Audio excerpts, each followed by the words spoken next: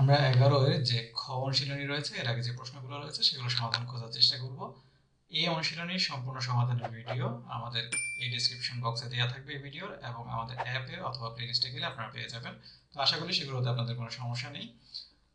আর থেকে থাকলে অবশ্যই আমাদেরকে কমেন্ট বক্সে বা আমাদের অ্যাপে এবং গ্রুপে জানাতে পারেন। আমরা তাহলে শুরু করি। বলা হচ্ছে আয়তের ক্ষেত্রফল। তাহলে আমরা এখানে আয়তক্ষেত্র দেখতে পাচ্ছি। এই আয়তক্ষেত্রের কি হয়, আয়তক্ষেত্রে এবং বর্গতে কি হয় মোটামুটি আমরা জানি। সেটা হচ্ছে আয়তক্ষেত্রের বিপরীত বাহুগুলো সমান হয় এবং বর্গের সবগুলো বাহু সমান হয়। এখানে আয়তের ক্ষেত্রফলের আমরা একটা সূত্র জানি, সেটা হচ্ছে দৈর্ঘ্য গুণ প্রস্থ। দৈর্ঘ্য এবং প্রস্থ গুণ করলে আমরা ক্ষেত্রফলটা পাই।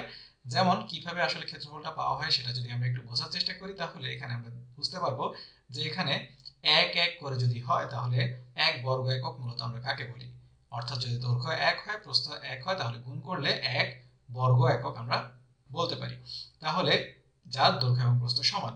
তাহলে এখানে আমরা আসলে 3 এবং 5 থেকে কি পাবো, আমরা এখান থেকে এখানে যদি এটাকে 3 ভাগে ভাগ করি সমান, এবং এখানে যদি এক এক করে 5টা ভাগে ভাগ করি, তাহলে আমরা বুঝতেই পারছি এখানে মোট 15টা সমান ভাগে ভাগ হবে, 15টা বর্গ একক পাবো, অর্থাৎ বর্গ সেন্টিমিটার পাবো। তাহলে এখানে এইভাবে করি আসলে ক্ষেত্রফল হিসেব করা হয়। এখানেও ঠিক একইভাবে 4টা করে হবে, আর এখানেও 4টা করে হবে।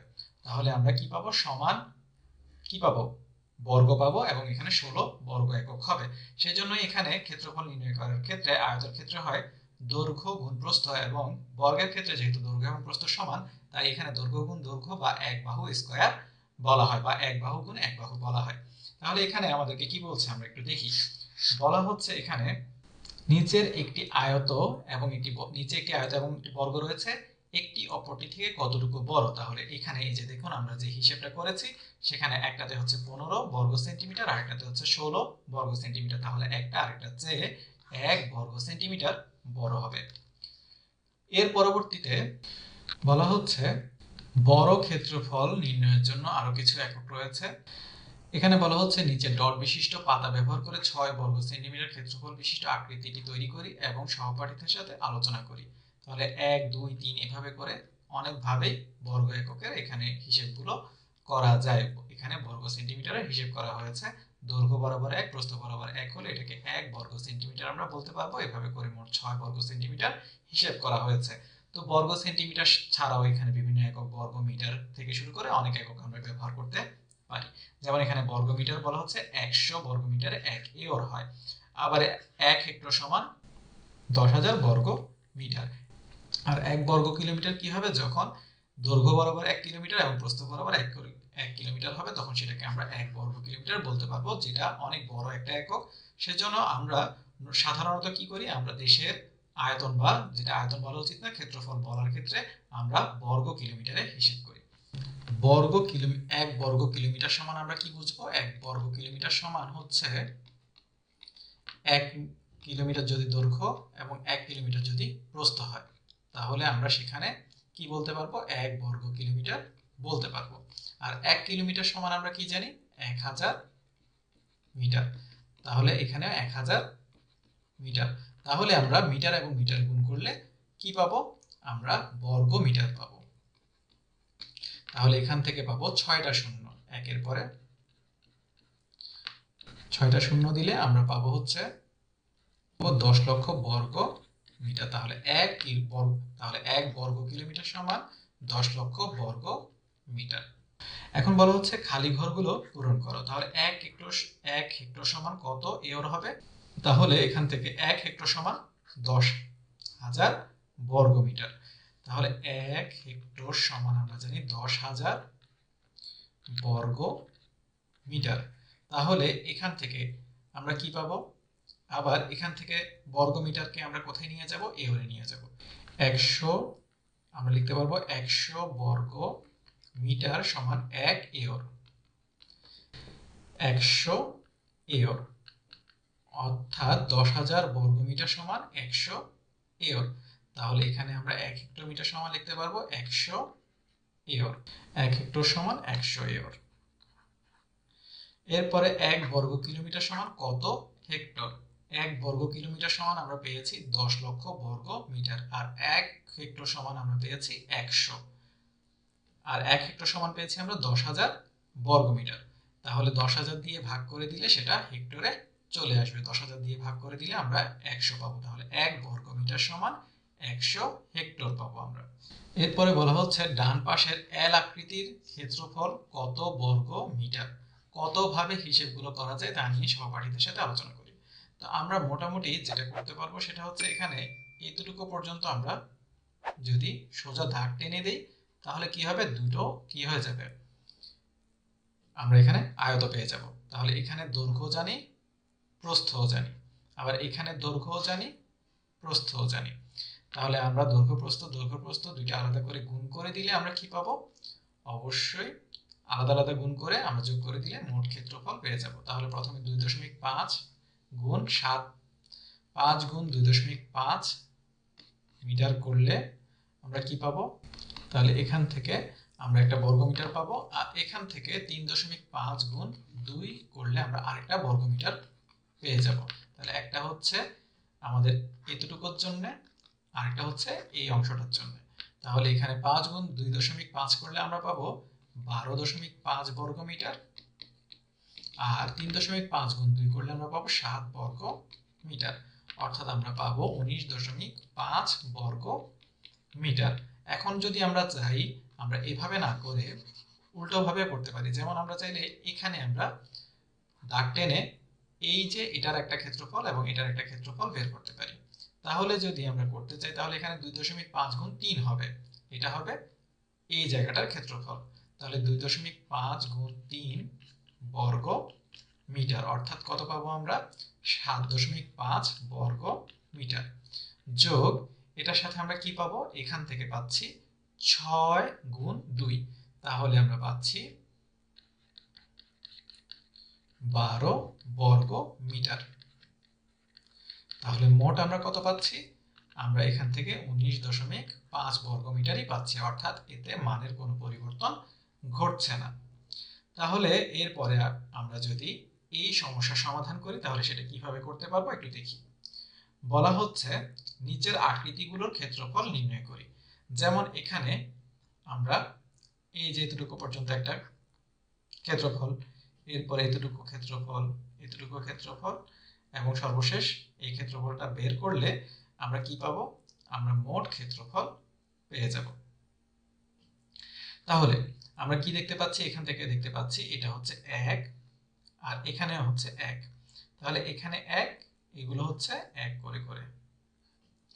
তাহলে এখান থেকে আমরা সহজেই বুঝতে পারছি যে এখানে হচ্ছে এতটুকু পর্যন্ত 1 বর্গ কিলোমিটার।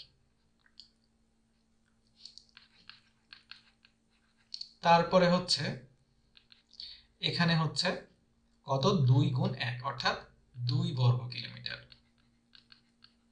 এরপর এটা হচ্ছে 3 গুণ 1, এখানে হচ্ছে 1 2 3, আর এখানে হচ্ছে প্রস্থতে 1 অর্থাৎ 3 বর্গ কিলোমিটার। আর এখানে সর্বশেষ আমরা কি পাচ্ছি, এখানে হচ্ছে 2 আর এখানে হচ্ছে 4, অর্থাৎ মোট হচ্ছে 8 বর্গ কিলোমিটার। তাহলে 1 যোগ 2 যোগ 3 যোগ 8 করলে আমরা কত পাবো, 1 যোগ 2 যোগ 3 যোগ 8 করলে বর্গ কিলোমিটার করলে আমরা পাবো মোট 2 3 5, 5 1 6, 6 আর 8 14 বর্গ কিলোমিটার। আর 1 নম্বরে যদি আমরা দেখি তাহলে আমরা কি পাচ্ছি, আমরা এখানে আমরা এই যে এখানে দাগ দিয়ে দিতে পারি, এখানে দাগ দিয়ে দিতে পারি। তাহলে এখানে হচ্ছে 20, এখানে হচ্ছে 15 অর্থাৎ 35, আর মোট হচ্ছে কত, 55, আর তাহলে বাকি থাকছে কত, 20, এটা হচ্ছে 20। তারপরে এটা টোটাল হচ্ছে 40, যার মধ্যে এতটুকু পর্যন্ত হচ্ছে 25, তাহলে 40 থেকে 25 গেলে বাকি থাকবে 15, তাহলে এই যে জায়গাটা এতটুকু জায়গাটা হচ্ছে 15। এখন তাহলে তিনটা আলাদা আলাদা ক্ষেত্রফল বের করে আমরা কি করে ফেলতে পারবো, আমরা যোগ করে ফেলতে পারবো। তাহলে এখান থেকে আমরা কি পাচ্ছি, 40 গুণ 20, তাহলে 40 গুণ 20 করলে আমরা পাবো হচ্ছে এই যে 40 গুণ 20 করলে 4 2 গুণে 8 অর্থাৎ 800 বর্গ মিটার পাবো আমরা। তাহলে 800 বর্গ মিটার। এরপরে পাচ্ছি 20 গুণ 15, 20 গুণ 15 করলে আমরা পাবো 300 বর্গ মিটার।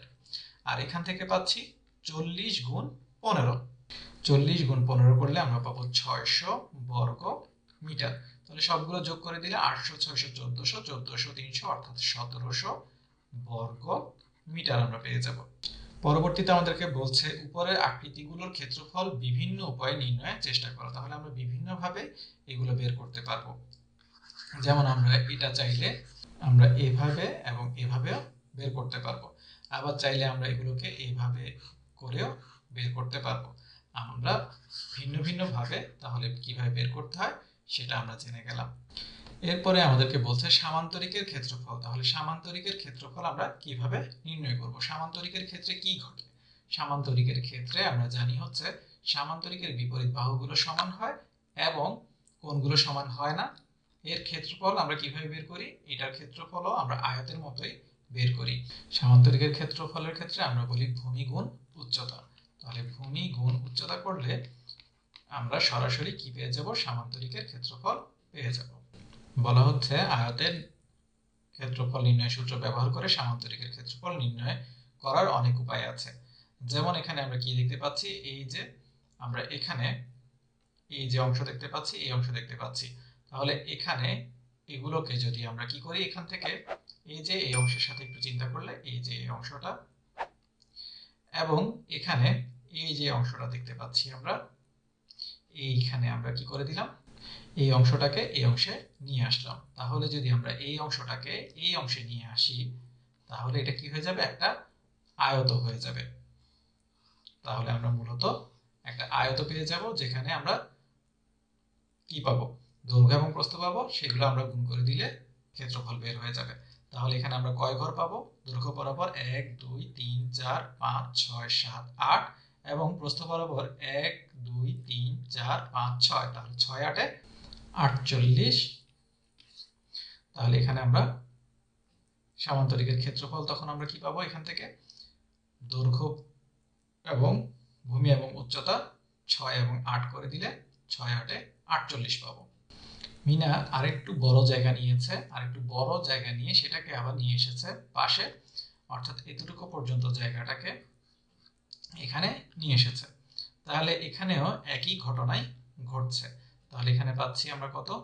1, 2, 3, 4, 5, 6, 7, 8 এবং উপরে পাচ্ছি 1, 2, 3, 4, 5, 6।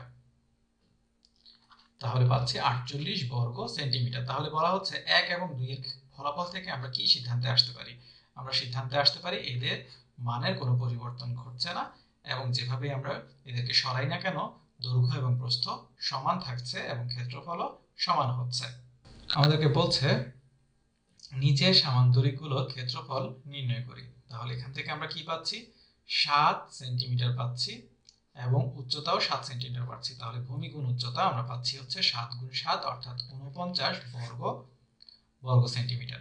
আর এখানে পাচ্ছি 6, 8, 8, 12, 96 বর্গ সেন্টিমিটার এবং পাচ্ছি 4, 9, 36 বর্গ সেন্টিমিটার। বলা হচ্ছে নিচের সামান্তরিকগুলোর ক্ষেত্রফল নির্ণয় করি। তাহলে 6, 8 এ 48 বর্গ সেন্টিমিটার, তারপরে হচ্ছে 24 বর্গ সেন্টিমিটার, 15 বর্গ সেন্টিমিটার, 3, 5 এ 15 এবং হচ্ছে 2.5 গুণ 2 অর্থাৎ হচ্ছে 5 বর্গ কিলোমিটার। আর এখানে মিটার দেওয়া আছে তাই বর্গ মিটার। এরপরে আসছে আমাদের ত্রিভুজের ক্ষেত্রফল। ত্রিভুজের ক্ষেত্রফলে আমরা কি দেখতে পাচ্ছি? ত্রিভুজকে সাধারণত আয়তকে আমরা দুই ভাগ করলে, সমান দুই ভাগ করলে দুইটা সমান ত্রিভুজ আমরা পেয়ে যাই। তাহলে এখানে আমরা আয়তের ক্ষেত্রফলকে 2 দ্বারা ভাগ করলে ত্রিভুজের ক্ষেত্রফল সহজেই আমরা পেয়ে যাব, বা ত্রিভুজকে আমরা যদি দ্বিগুণ করি তাহলে আমরা আয়ত পেয়ে যাব, বা যদি আমরা এখানে কেটে ফেলি তাহলে এই কাটা অংশটা এখানে বসালেও আমরা একটা আয়ত পেয়ে যাব। তাহলে আমরা কিভাবে করতে পারি বলছি, চলো আমরা ত্রিভুজের ক্ষেত্রফল নির্ণয় সূত্রটি কিভাবে প্রয়োগ করা যায় তা দেখি। আমি একটি আয়তকে কেটে অর্ধেক করে এই ত্রিভুজ তৈরি করেছি, আর মিনা বলছে আমি একটি ছোট ত্রিভুজ সংযুক্ত করে এই আয়তটি তৈরি করেছি। এখন তাহলে বলা হচ্ছে যদি আমরা রেজার পদ্ধতি অনুসরণ করি তবে এই ত্রিভুজটির ক্ষেত্রফল কত হবে? তাহলে আমরা দেখতে পাচ্ছি এখানে কত হবে? 1, 2, 3, 4, 5, 6 আর এখানে 1 2 3 4 4 6 24, 24 কে 2 দ্বারা ভাগ করলে 12 বর্গ সেন্টিমিটার। আর এখানে মিনার পদ্ধতিটা যেটা রয়েছে সেখানে আমরা পাচ্ছি 1 2 3 4 5 6 গুণ 2, 6 গুণ 2, তাহলে আমরা পাচ্ছি 6 গুণ 2 অর্থাৎ 12 বর্গ সেন্টিমিটার। তাহলে এখান থেকে আমরা বলতে পারছি যে এখানেও আমরা দেখতে পাচ্ছি মানের কোনো পরিবর্তন ঘটছে না। বলা হচ্ছে 10 সেন্টিমিটার দূরত্বে দুইটি সমান্তরাল রেখার মাঝে আঁকা তিনটি ত্রিভুজের ক্ষেত্রফল নির্ণয় করি এবং তুলনা করি। এখানে আমাদেরকে তাহলে আমাদের ত্রিভুজ নির্ণয় করার জন্য প্রয়োজন হচ্ছে ভূমি এবং উচ্চতা। তাহলে এখানে আমরা দেখতে পাচ্ছি ভূমি হচ্ছে 9 এবং উচ্চতা হচ্ছে 10। তাহলে আমরা যেভাবেই করি না কেন এখানে 10 গুণ 9 অর্থাৎ 90 ভাগ 2 করলে 45 আসবে। অর্থাৎ 45 আমরা কি পাবো? 45 বর্গ সেন্টিমিটার পাবো। তো এগুলো নিয়ে আমরা যে কোনো ভাবে মানে যেভাবে আমরা ত্রিভুজের ক্ষেত্রফল বের করি সেভাবে আমরা সমাধান করতে পারবো। এই ত্রিভুজের ক্ষেত্রফলগুলো নির্ণয় করার জন্য আমরা যেটা করতে পারি সেটা আমরা আগেই দেখেছি। আমরা যদি এগুলোকে ভাগ করি, ভাগ করেও আমরা এখানে বসিয়ে দিতে পারি। আমরা অনেকভাবে এগুলো দিয়ে কি করতে পারবো? আমরা চতুর্ভুজ বা আয়ত গঠন করতে পারবো, তারপর আমরা এদের ক্ষেত্রফল বের করতে পারবো। এরপরে বলা হচ্ছে একটি ত্রিভুজ দেয়া আছে যার ভূমি 6 সেন্টিমিটার, যদি এর উচ্চতা ক্রমান্বয়ে 1 সেন্টিমিটার থেকে 6 সেন্টিমিটার বৃদ্ধি করা হয় তবে ক্ষেত্রফল কেমন ভাবে বৃদ্ধি পাবে? তাহলে এখানে প্রথমে আমরা দেখতে পাচ্ছি যদি 1 হয় তাহলে এখানে 6 গুণ 1 অর্থাৎ 6 ভাগ 2 আমরা ক্ষেত্রফল পাবো 3। এরপরে আমরা পাবো 6 গুণ 2 অর্থাৎ 12, 12 ভাগ 2 অর্থাৎ পাবো আমরা 6 বর্গ সেন্টিমিটার। এরপরে আমরা যদি 3 সেন্টিমিটার করি, বাড়াই উচ্চতা আরো 1 সেন্টিমিটার, তাহলে হবে 3 6 18, তাহলে 18 ভাগ 2 অর্থাৎ আমরা পাবো 9 বর্গ সেন্টিমিটার। এভাবে করে এরপরে পাবো 4 6 24 ভাগ 2 অর্থাৎ আমরা পাবো 12 বর্গ সেন্টিমিটার। এরপরে পাবো 5 6 30 ভাগ 2 অর্থাৎ 15 বর্গ সেন্টিমিটার। এরপরে পাবো 6 6 36 ভাগ 2 অর্থাৎ 18 বর্গ সেন্টিমিটার। তাহলে আমরা বুঝতে পারছি যে এখানে অবশ্যই কি আকারে বৃদ্ধি পাবে? আমরা দেখতে পাচ্ছি এখানে 3 এর গুণিতক হিসেবে বৃদ্ধি পাবে। তারপরে আমাদেরকে এখানে বলা হচ্ছে, এরপর আমাদেরকে বলা হচ্ছে নিচের ত্রিভুজগুলোর ক্ষেত্রফল নির্ণয় করো। তাহলে আমরা কি করব? আমরা হচ্ছে দৈর্ঘ্য এবং ভূমি এবং উচ্চতা গুণ করে তাকে 2 দিয়ে ভাগ করে দিব। তাহলে 3 4 12, 12 কে 2 দ্বারা ভাগ করলে 6 বর্গ সেন্টিমিটার। এরপরে 5 7 35, 35 কে 2 দ্বারা ভাগ করলে 17.5 বর্গ সেন্টিমিটার। এরপরে 5 5 25 অর্থাৎ 12.5 বর্গ মিটার। এরপরে 2 গুণ 2.5 অর্থাৎ 5, 5 কে 2 দ্বারা ভাগ করলে অবশ্যই 2.5 বর্গ কিলোমিটার। এরপরে বলছে নিচের ছক কাগজে আমাদেরকে 6 বর্গ সেন্টিমিটার ক্ষেত্রফল বিশিষ্ট ত্রিভুজ অঙ্কন করতে হবে। তাহলে 6 বর্গ সেন্টিমিটার হওয়ার জন্য আমাদেরকে যেহেতু 2 দ্বারা ভাগ করতে হয়, তাহলে আমরা বুঝতে পারছি যে আমরা এখানে যদি 12 করতে পারি তাহলে সেটাকে 2 দ্বারা ভাগ করে অবশ্যই কি হবে? 6 বর্গ সেন্টিমিটার হবে। তাহলে আমরা 4 গুণ 3 করতে পারি, তাহলে 1 2 3 4 আর 1 2 3। তাহলে আমরা এভাবে করে যদি করি তাহলে এখানে আমরা পাবো হচ্ছে কত? উচ্চতা পাবো আমরা এখানে 3 এবং ভূমি পাবো 4। তাহলে 3 4 12, 12 কে যদি আমরা 3 দ্বারা ভাগ করি, 2 দ্বারা ভাগ করি তাহলে আমরা 6 বর্গ সেন্টিমিটার পেয়ে যাব। তাহলে এটাকে আমরা এভাবে না দেখিয়ে এভাবেও কিন্তু দেখাতে পারতাম। যেমন এই যে এটাকে যদি এভাবে করি তাও কিন্তু হয়ে যাবে। তাহলে বিভিন্ন ভাবে আমরা ত্রিভুজ অঙ্কন করতে পারবো যার ক্ষেত্রফল কত হবে? 6 বর্গ সেন্টিমিটার হবে। কারণ এখানে যদি এটা আমরা দেখাই তাহলে এখানে এটাকে আয়ত বানানো যাবে। তাহলে আয়তের ক্ষেত্রফল হবে 12, এর অর্ধেক হয়ে যাবে ত্রিভুজ, তাহলে যার ক্ষেত্রফল হবে 6 বর্গ সেন্টিমিটার। তাহলে আশা করি আপনারা বুঝতে পেরেছেন কিভাবে আমরা সমস্যাগুলো সমাধান করেছি। এরপর যদি আপনাদের সমস্যা থেকে থাকে অবশ্যই আমাদেরকে অ্যাপে জানাতে পারেন রিকোয়েস্ট আকারে, আমাদের ফেসবুক গ্রুপে পোস্ট আকারে জানাতে পারেন, অথবা আমাদের ভিডিওতে কমেন্ট আকারে জানাতে পারেন। ধন্যবাদ সবাইকে, দেখা হবে অন্য কোনো ভিডিওতে। ততদিন পর্যন্ত 90 ডিগ্রি আওয়াজের সাথে থাকুন।